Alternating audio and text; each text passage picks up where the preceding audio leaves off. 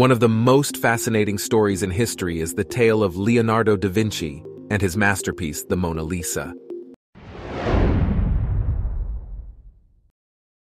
Leonardo da Vinci began working on the Mona Lisa around the year 1503, and it is said that he worked on it for over a decade, continually refining and perfecting the painting.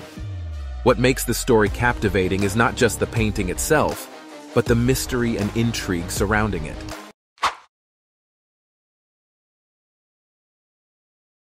Leonardo da Vinci was known for his perfectionism and tendency to leave many of his works unfinished.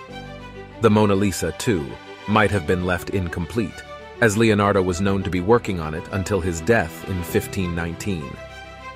Some art historians speculate that he might have considered the painting unfinished due to its continuous refinement and experimentation.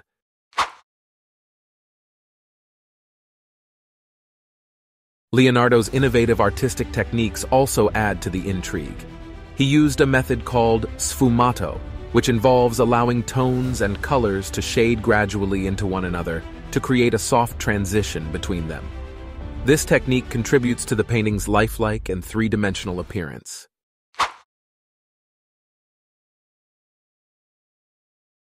The most famous aspect of the Mona Lisa is her enigmatic smile.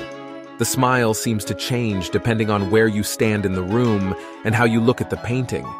This optical illusion has puzzled art enthusiasts and scholars for centuries, adding an air of mystery to the painting.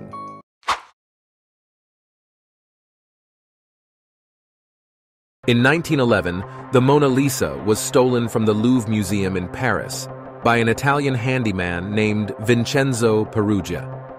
Peruggia believed the painting should be returned to Italy, and he even managed to hide the painting in a trunk for over 2 years. The painting was eventually recovered in 1913 and returned to the Louvre.